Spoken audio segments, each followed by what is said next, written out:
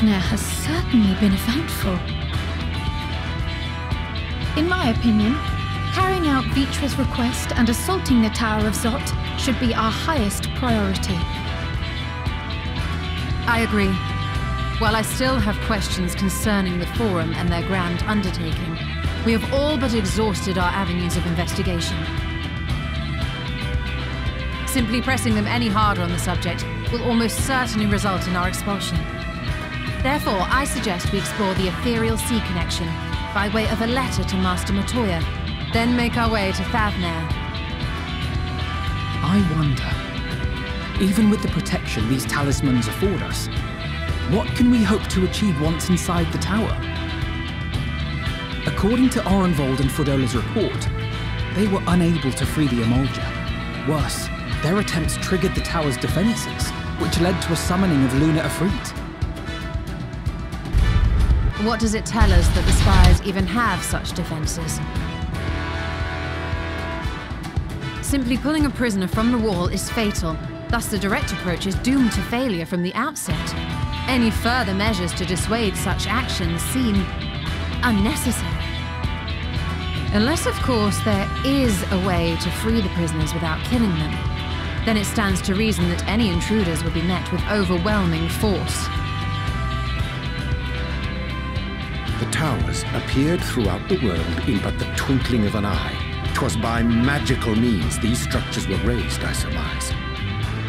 A spire thus conjured must needs be maintained, and I suspect an arcane catalyst, some manner of core, doth lie hidden within. Destroy the core, and the tower ceaseth to be, thus liberating the captives without harm. So we can hope, and I would prefer to enter the tower with a working theory than with no plan at all. Assuming Ishtola's reasoning is correct, the chances of the defenses remaining dormant are small to none. Any primals will have to be dealt with, and defeating one will likely only lead to the summoning of another. Our every victory will only compound the prisoner's suffering. May we not then divide our forces? Those proficient in healing will focus on sustaining the captives. That duty can be covered by Urianger, Kryl, Yostola, and myself. The remaining Scions will proceed with the search for the core. Admittedly, this strategy puts both parties at greater risk, but it should bolster our chances of saving the Arcosodra by a considerable margin.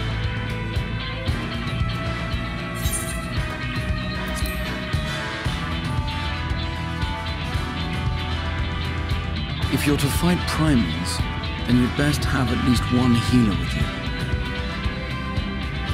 And I am more than happy to fulfill that role. I found wielding a sage's armament to be rather intuitive, and look forward to testing them against a more challenging foe. It seems we have a plan. All that remains is to carry it out. I will inform Radzat Khan of our movements, so let us make our preparations and regroup near the tower. The military post in what's left of the Hamsa hatchery should serve as a convenient staging. That sounds perfect. And remember, the experimental aetheryte at the confluence is there for those who need it, so there's no excuse for being late.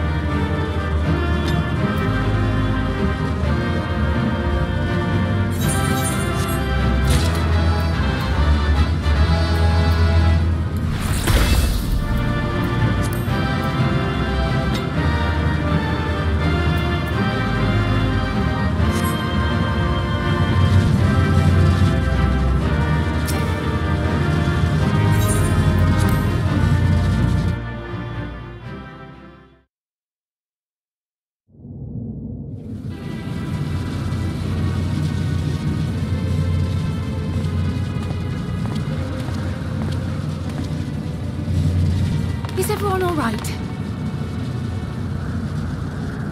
We fortified the captives with what magics we could. Have the defenses been disabled? All appears quiet for the moment. Lower floors were disturbing enough, but this place feels wrong. The ether is heavy and thick, like wading through a quagmire.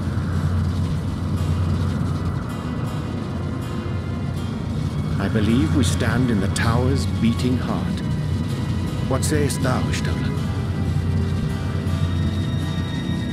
I see it. Ether siphoned from the land runs up through the spire, flowing to a single point. This is the core we seek. Yet something is off. As large as this structure is, it siphons far more ether than is required to sustain it. 'Tis as if the core is feeding on the energy, consuming it. I need to take a closer look.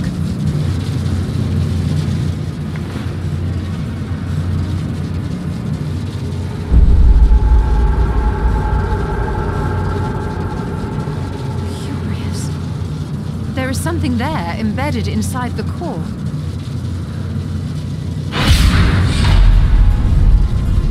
A man's limb.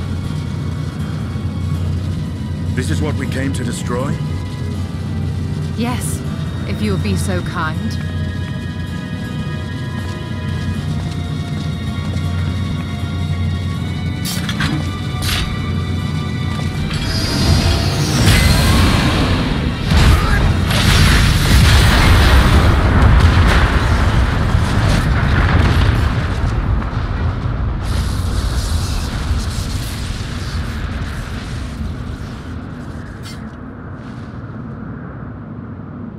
And that should be the end of it.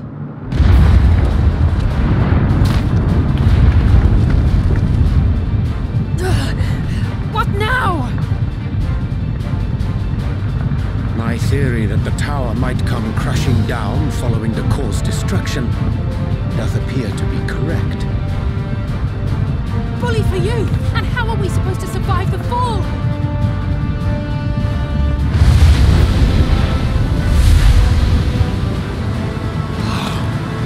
Prisoners below. The floor beneath our very feet dissolves. Brace yourselves! I pray I'm not too late.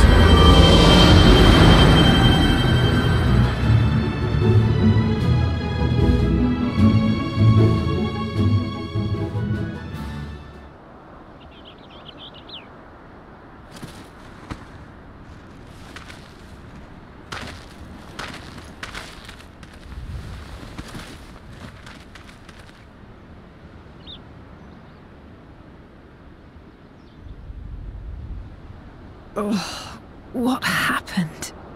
Where are we?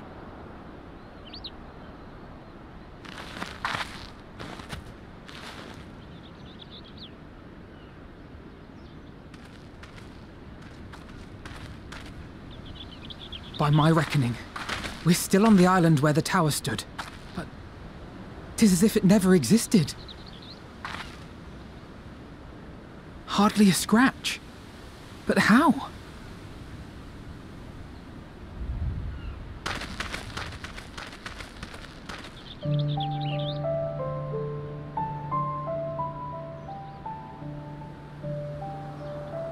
Graha wove a levitation spell at the last moment. Large enough to catch everyone, it would seem.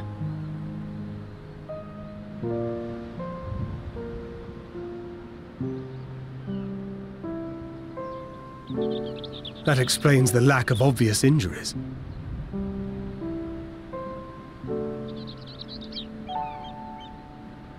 The expenditure of so much ether has taken its toll. He will need plenty of rest, but should otherwise be none the worse for wear.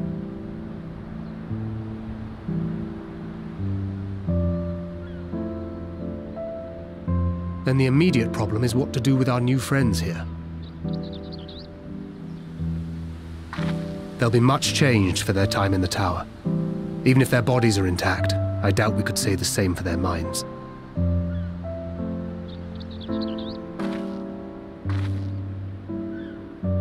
Angelo and I will take care of that.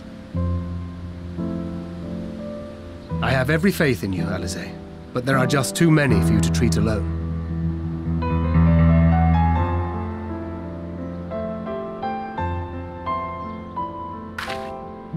We'll send at once to Eorzea for more Porxies, and call on the local mages to lend a hand.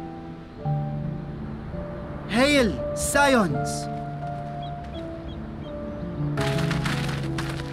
We were watching the tower when it simply disappeared. What happened here? The threat is banished, and thy people delivered. They are, however, in need of treatment, and we of a secure locale and helping hands to assist us in its provision.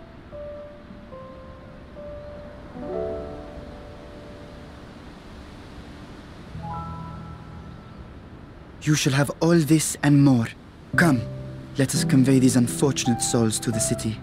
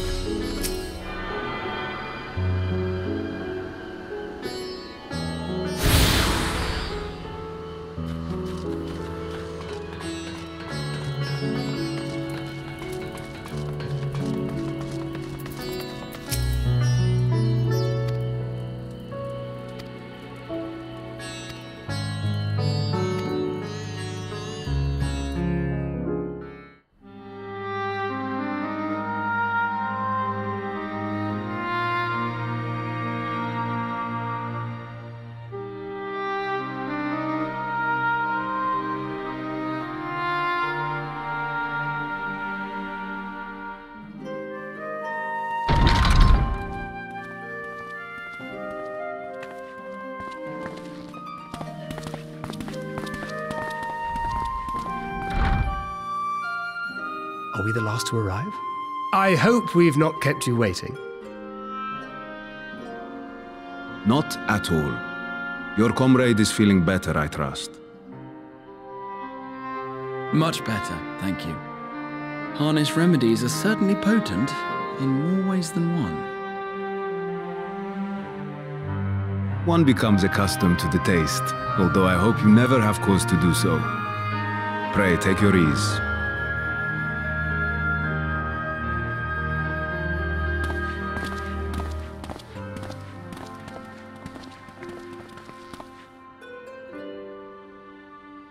Full glad I am to see you all unharmed.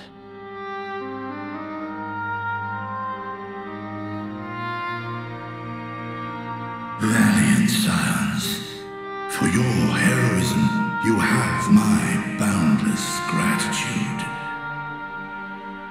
You cast down that dire tower and set free its hapless captives.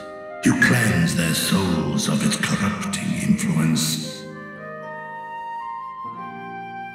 No words of thanks will suffice. In place of platitudes, I offer a bounty of warding scales. Pray accept your due reward, along with the goodwill of Radzat-Han. Alchemists throughout the land were put to work in the forging of your talismans. The finished ones have been collected, and now await you at the high crucible of Alchemia. Present this letter when you are ready to take them into your possession.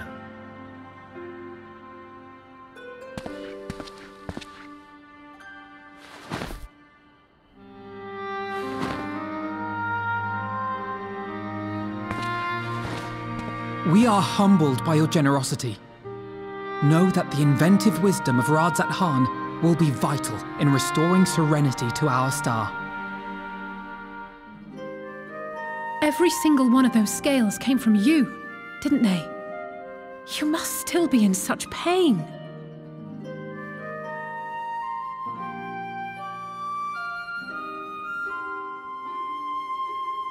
'Tis of no moment, a mere annoyance compared to the dreadful suffering inflicted upon this land and its people.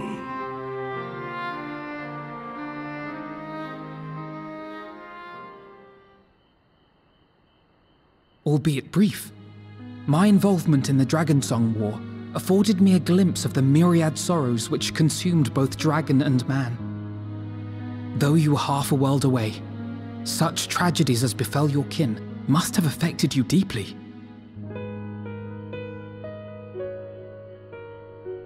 And yet, you chose to live among men.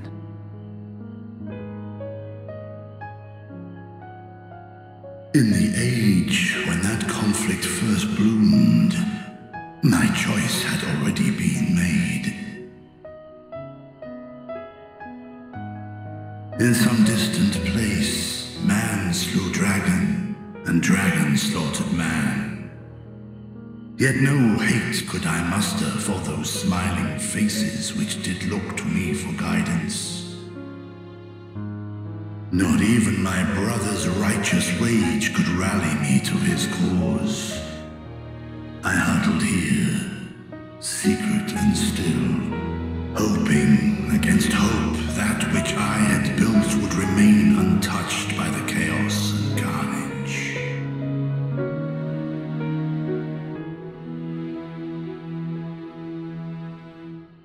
'Twould seem we share the same desire for peace, great Vritra.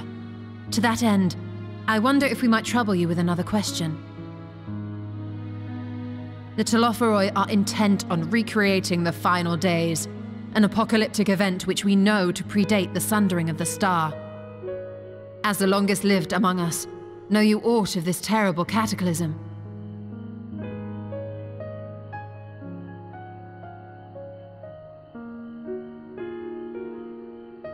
Nay, when war and strife drove my sire from his home, he crossed the great expanse with only our unhatched eggs as company. He alighted upon a shattered source, its 13 reflections long since scattered beyond the rift. Of events preceding his arrival, he knoweth naught, save that which Hydralin hath deigned to disclose. I see. So again, 'tis the inscrutable Hydralin to whom you must look for answers.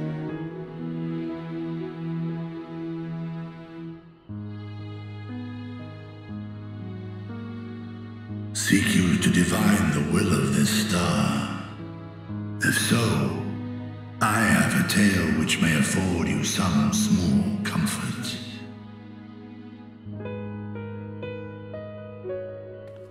Tis a story from my youth, many, many years ago. To my sire, I once posed the question, of all the stars in the sky, why didst thou settle upon this one? To which Midgardsormr did reply, 'twas the last bastion of hope. He believed so long as Hydralin endured, so too might dragonkind. Solemn and portentous were his words. What deeper meaning they held, I could not, dared not pursue. 'Tis a stone I've left unturned ever since. Yet take you solace in the knowledge that whatsoever Hydralin does strive towards, 'tis an ideal which hath earned my sire's conviction.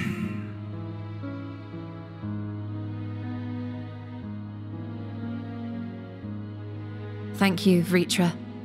You've given us warm reassurance in a world gripped by cold uncertainty.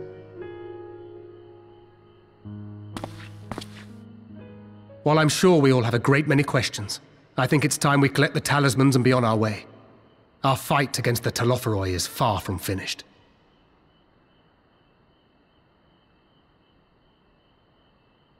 We must take our leave, but please do inform us if we can provide any further assistance.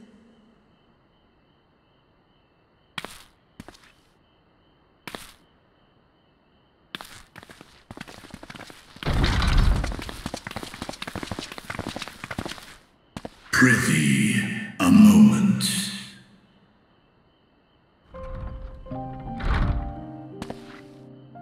There is one whom my sire hath judged worthy of honor and respect.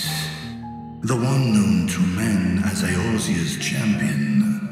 This hero of renown and rumor, 'tis thee.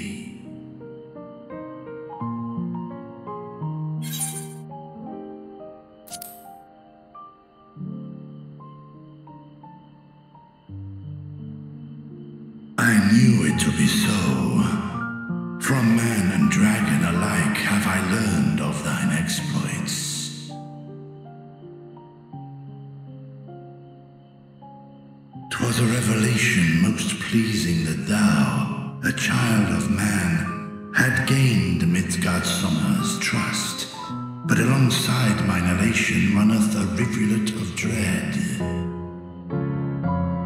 For upon thy life's reel wind too many threads of fate, power, wheel enmeshed with woe. Amidst this tangled knot thou shalt know no rest.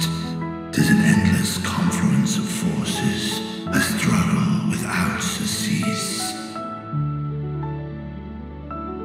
More terrible still is the attrition wrought upon thy companions, as they are swept up in the storm of thine existence.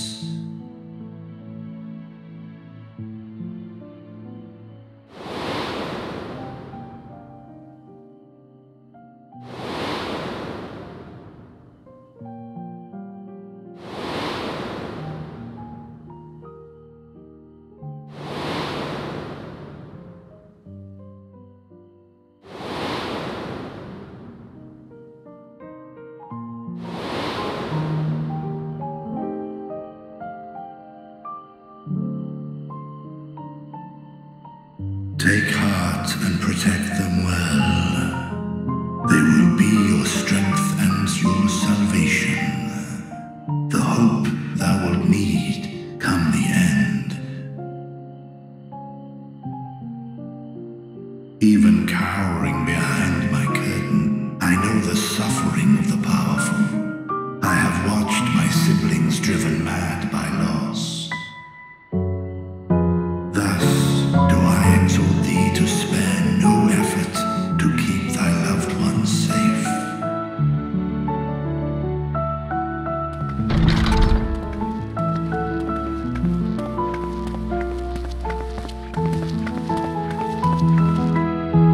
Apologies. We hadn't meant to interrupt. It's just that we do have a history of suddenly collapsing, and when you didn't follow us out... 'Tis I who must apologize. I have detained your champion overlong with idle chatter. Go. At war's end, I pray I welcome thee back into my hall, where together with thy joyful comrades, you may toast your triumph.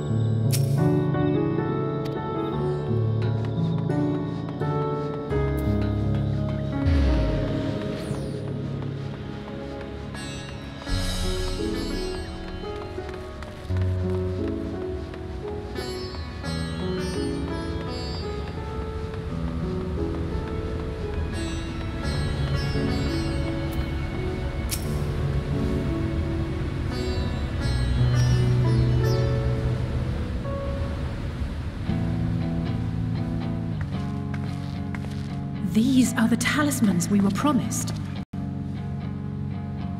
Yes, and I made a quick count. There are far more than we could have hoped for. Enough to outfit an entire company of soldiers, in fact. Considering the involved process, that they were able to manufacture so many in such a short span of time is nothing short of a miracle. Once we have distributed them to our allies in Eorzea and the Far East, we'll have a fighting chance to bring down the other spires, just as we did with the Tower of Zot. Or we could use them to invade Garlemald proper, and strike directly at the Telophoroid's base of operations.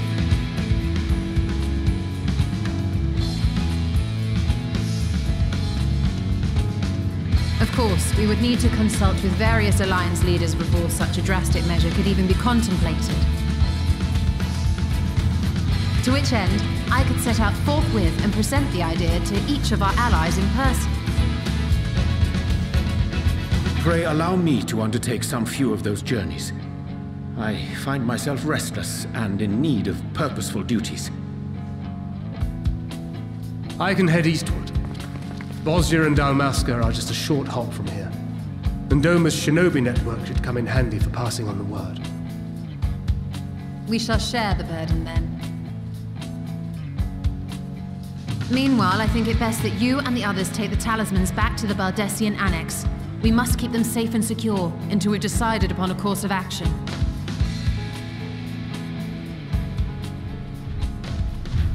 Please, I must speak with you.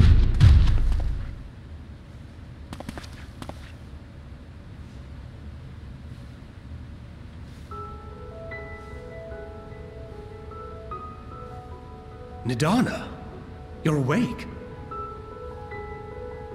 Yes. When I spoke with the carer at my bedside, she told me that one of the scions, a young woman, had cleansed me of the tower's corruption. It seems I'd been asleep ever since the treatment. But when I awoke and learned you were all still here, I knew I had to come.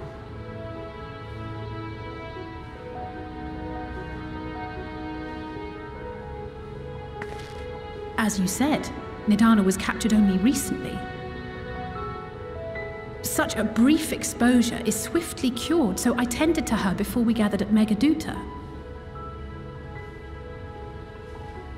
And I am truly grateful that you did. I cannot thank you enough. All of you, for everything you've done. Destroying the tower, rescuing our people. You've saved Thavnair from an awful fate.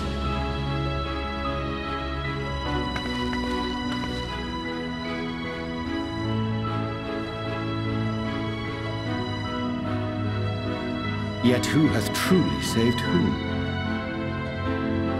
Due in no small part to thine inspirational courage, the alchemists were successful in reproducing warding scales of proven efficacy. Replications of thy work now stand ready to travel across the seas, unto the hands of those who might wield them against this rising evil. The talisman? Is this true?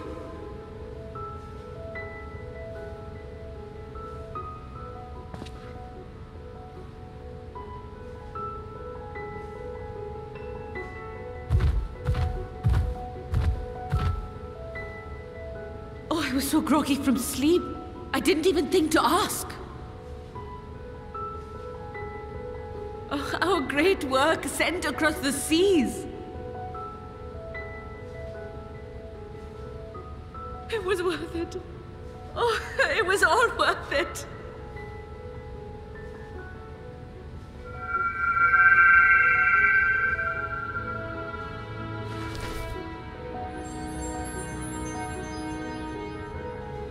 Look at that! Its color is completely changed.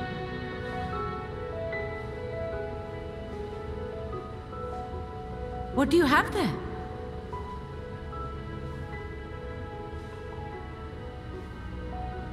How unusual. I wonder if the effect is a reaction to Akasha. I'm afraid I'm not familiar with that term. Akasha? It is one of the unseen energies defined by Harnish alchemical theory. Though a gross oversimplification, some describe it as an essence influenced by feelings. You imply that it is distinct from ether? Foreign scholars often conflate the two, but we see them as separate concepts. Ether is an energy which permeates the land. It exists within animals, objects, even the air we breathe, affecting all through which it flows. Akasha, on the other hand, exists in a domain beyond our reach, a gift bestowed from on high, or torn from the heavens in some traditions. Akasha can neither be created nor destroyed. It is beyond our power to purposefully alter or manipulate. The only thing observed to influence it is an abundance of, I want to say, spiritual emotion. As a veteran of the battlefield, surely you've experienced moments of desperation or exaltation when you've transcended the usual limits of your capabilities. That is a manifestation of Akasha, the invisible essence harnessed by heart, mind, and unyielding spirit. I really must hear more about this theory. Our disciplines are based entirely upon the idea that ether is the fundamental form of all energy. I'm glad my haphazard explanation has piqued your interest. But even for us, Akasha is a somewhat abstract field of study. A lack of practical application lends itself poorly to formalized research. Which is why my analysis of your flower can amount to little more than idle speculation. I am sorry. Nonsense! You have nothing to be sorry for. Your insight is much appreciated.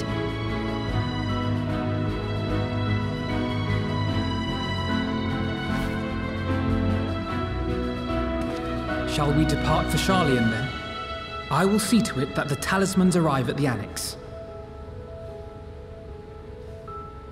And we will be in touch once our talks are concluded. I suggest you rest while you can. From here onward, sleep is bound to be in short supply.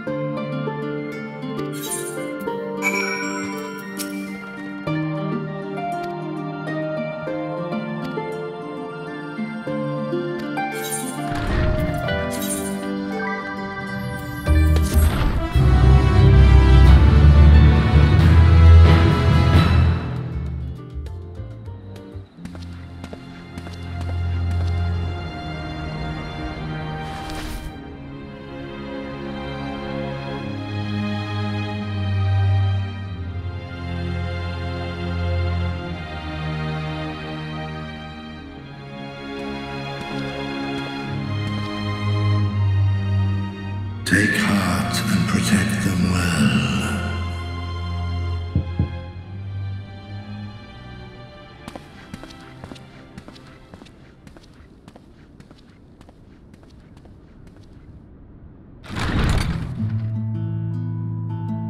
Good, you're here. You haven't eaten yet, have you? We've bought quite a spread if you're interested. Only the finest dining from the last stand.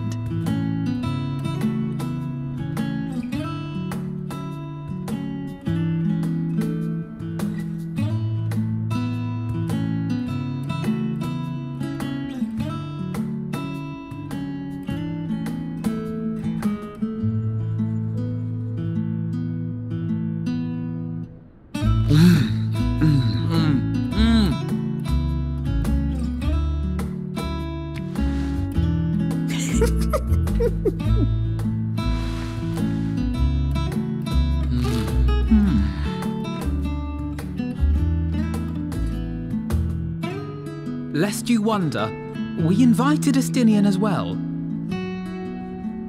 But he refused with a rather grim-faced, "No, thank you." I suspect Charlian cuisine is not to his liking. Oh, I don't know about that. Perhaps our lone wolf just needed some time apart. What? To perfect his brooding stare? Next time, I'll drag him out by the ear, sit him down in front of a Charlian feast, and see that he eats every last bite. An excellent idea. Of all people, warriors must take proper meals and rest if they are to maintain a healthy constitution. Poor Estinian, beset on all sides.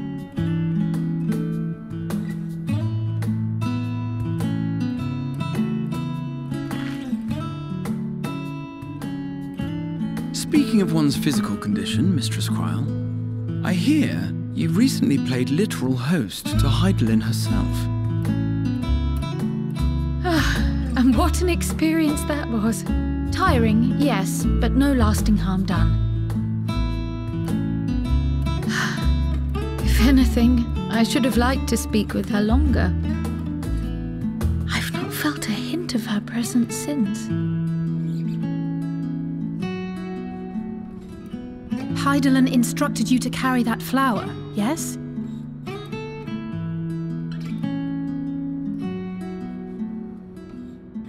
Twill be your guide, test and proof of your conviction. And then something about seeking joy in darkness, was it?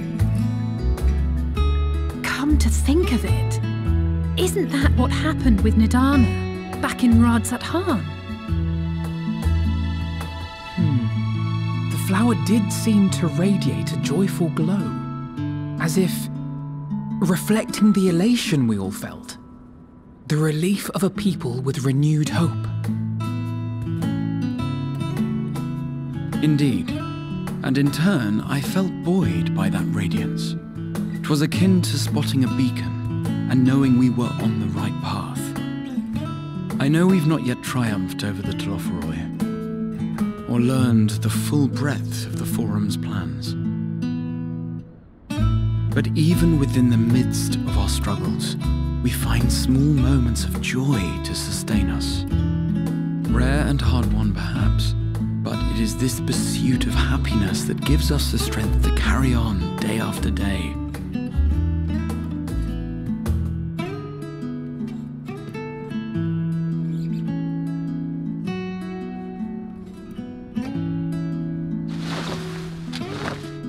Hey, that's mine. To the swift the spoils. Though I recall that levitation spell of yours was quick enough. Only barely. And even at my best, I'm still too slow to wield it effectively in battle. Mayhap I simply require more practice with this new magic. You unearthed it from the depths of Numenon, I presume? Aye, and from a veritable mountain of arcane tomes at that. 'Twas necessary to facilitate my solitary explorations. To put it simply, you used it to sneak around the forbidden archives. Yes. Well, after a fashion.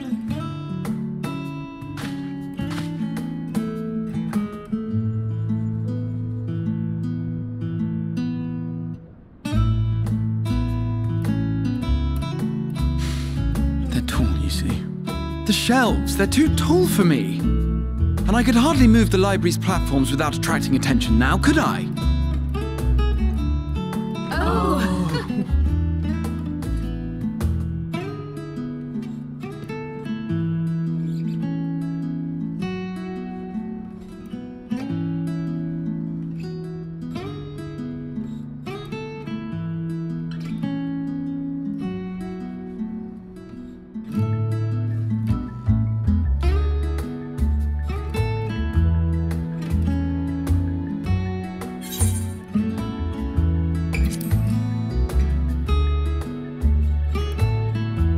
I'm not that ambitious. But 'tis pleasant to idle away the hours every once in a while.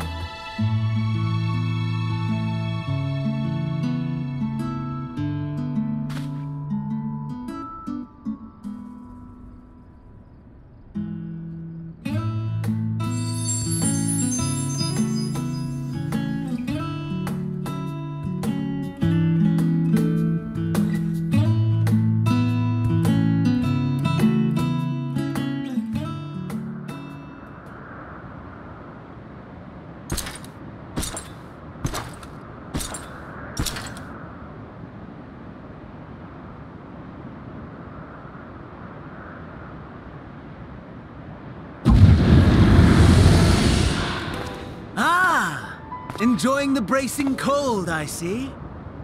Do you not own a warm coat or a cloak? Something in fur? Or fashioned from the skins of your enemies? Or... well, never mind that.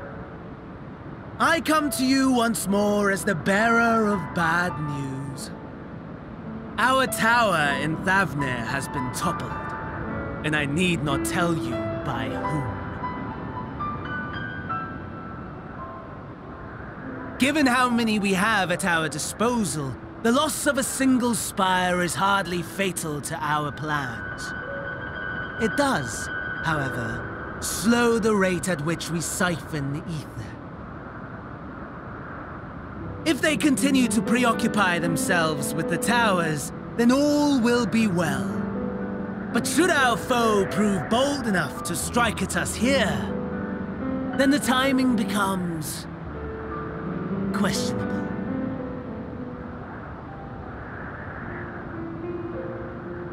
Our foe is bold enough.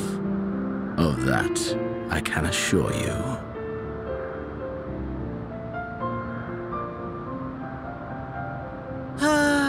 Yes, very well then. I suppose I must prepare a proper welcome. Honestly, talk of your nemesis is the only thing you seem to enjoy. Does nothing else spark your interest?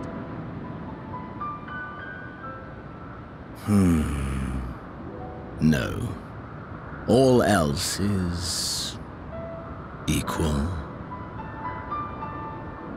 Equally tedious. Equally disappointing. The world is a tepid bog into which we sink, too weak to thrash as the mud clings to our eyes and fills our throats till we blissfully choke.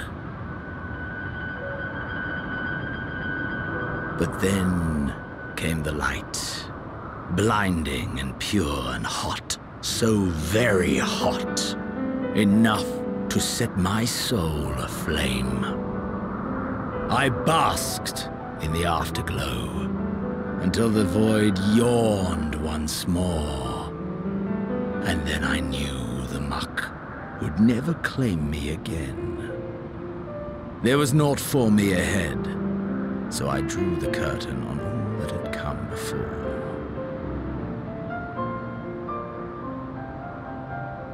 Burn. Burn. Let the whole star burn. I will have my contest. I will reclaim my moment.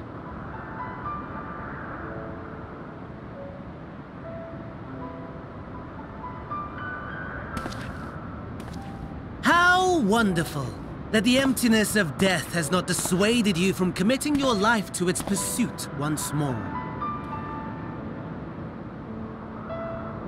I don't know whether to envy you or pity you.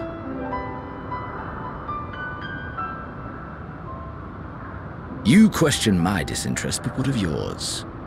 Despite your noisome antics, I sense you take little pleasure in this endeavor. Mercy, my lord. Such pointed barbs from one who barely acknowledges my existence. Nevertheless, you are mistaken. For I do find this part somewhat enjoyable. You see, when I was mortal, I would always have the same dream. It was a fragmented thing, disjointed, all the faces incomplete. The setting, too, was unknown to me, so I thought it simply a fantasy of my sleeping mind. Until one day, I realized it was showing me the truth, much as your dream of the final days enlightened you.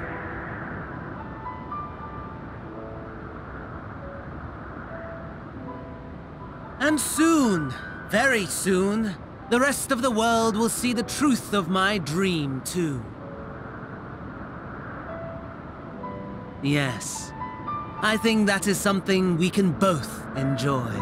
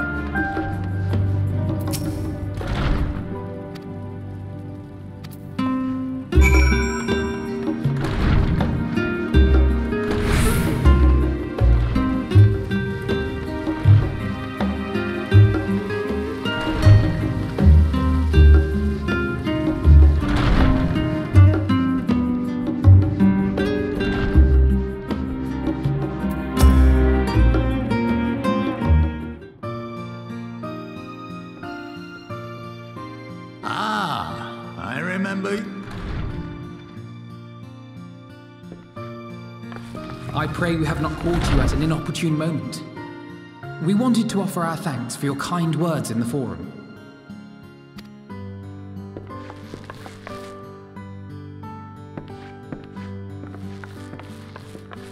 Well, I could hardly let that Inquisition... I've always believed that curiosity should be nurtured, not stifled. Thankfully, a majority of my colleagues agreed. A slender majority, aye, but a majority nonetheless. Had the vote not gone our way, we would be having a very different conversation, if any at all. Though I'd like to think you would have not given up on our cause. I'm told you paid a visit to the Annex afterwards. Yes, that's right. I was hoping to speak with the grandchildren of my dearly departed friends Galuf and Louisoix in a less dour setting. But it seems I just missed you.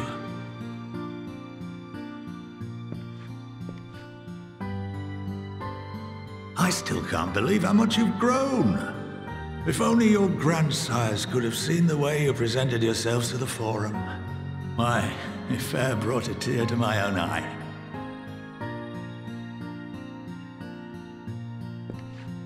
You must have the patience of a saint, putting up with this lot and their antics. Never mind Matoya's prize student. Luckily, I know a thing or two about managing unruly younglings. If you ever need advice, don't hesitate to ask.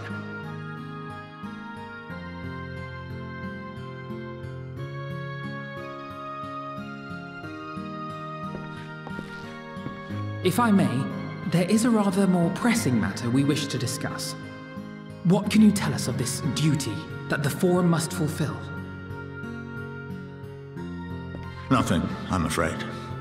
Like all humble servants of the Forum, I am sworn to secrecy.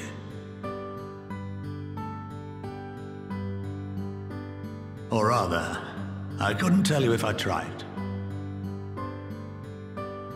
Our duty is of the gravest importance. Furthermore, if the particulars were made public, it would incite widespread panic. As such, those entrusted with this duty have been bound by an enchantment, which prevents us from speaking of such matters without the express permission of the Forum. How is that even possible? It's been some time since I last gave a lecture. Please, take a seat.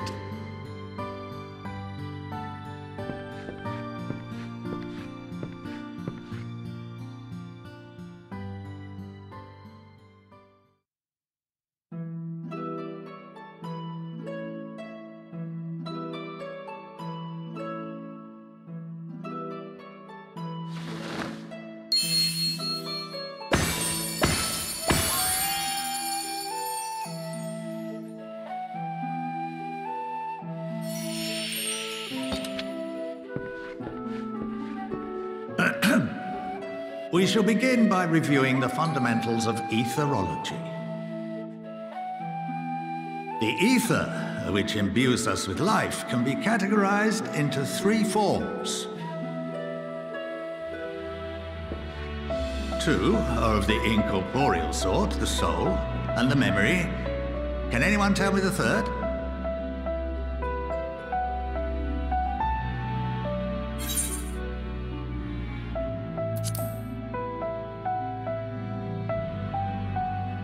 Not entirely inaccurate, but nor is it the answer I was looking for. That would be corporeal ether. This is the form with which the layman is most familiar.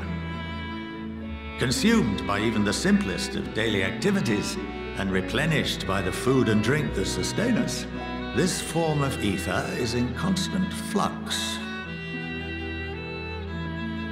In contrast, the ether that comprises the soul is rarely subject to dramatic change. The same can be said for memory, as the two are intrinsically linked.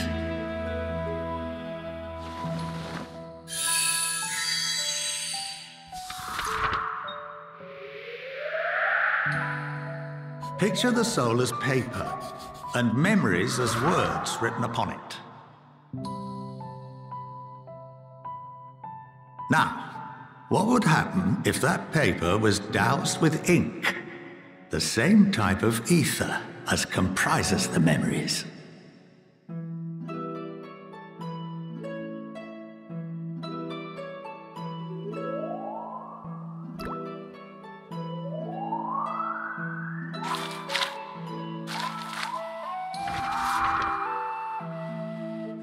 It would blot out everything that was written. Precisely. We would be unable to recall the memories, and any activities that depend upon them would be hindered as well. In fact, this exact phenomenon was observed on a vast scale not so long ago. And what might that have been?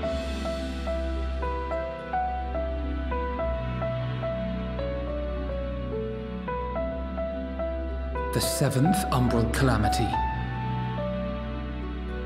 The people of Eorzea vividly recall Bahamut breaking free of the Lesser Moon and raining hellfire down upon the realm. But no one could seem to remember the events that followed immediately afterwards. Indeed.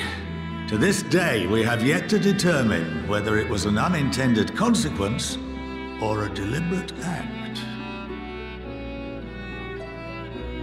The enchantment which binds me and the rest of the Forum is based on a similar principle. And yes, it is a contravention of the Sharlayan prohibition against the practice of memory manipulation. Only when a new member is inducted and told of our great duty are they subjected to the process.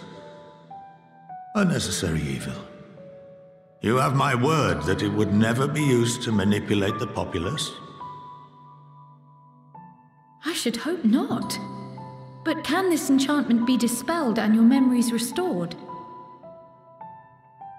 If 9/10 of our members give their approval, then the process may be reversed. Then, and only then, would we be able to speak freely to others of our sacred duty. Barring that, we must wait until we return to the ethereal sea.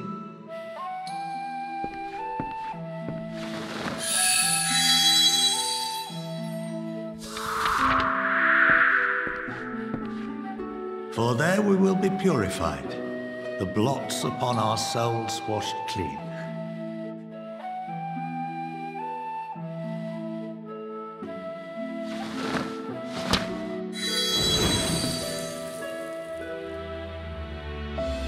And our memories drift apart and dissolve, rather defeating the purpose, I suppose.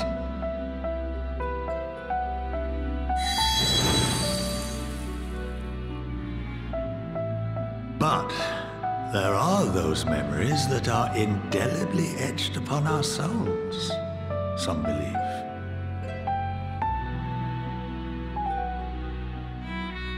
What happens after that? We are reduced to pure ether, coalesce with that of others, and create souls anew. Alternative schools of thought assert souls remain whole and return to the corporeal world, reborn into another form. Both theories have their proponents. Personally, I consider each equally probable.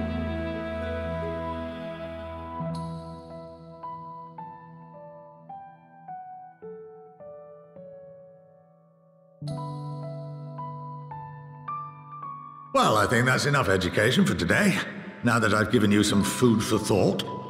Or rather, an entire banquet.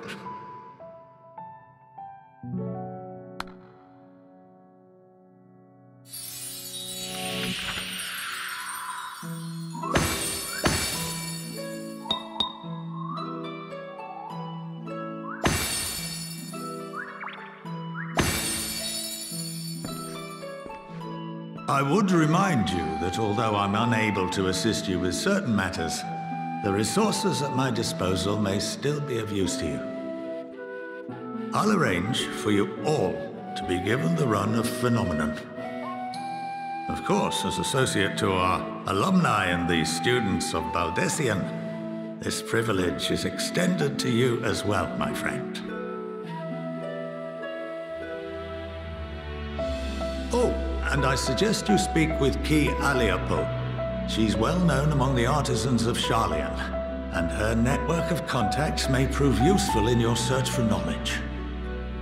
I wish you all the best in your pursuits, wheresoever they may take you.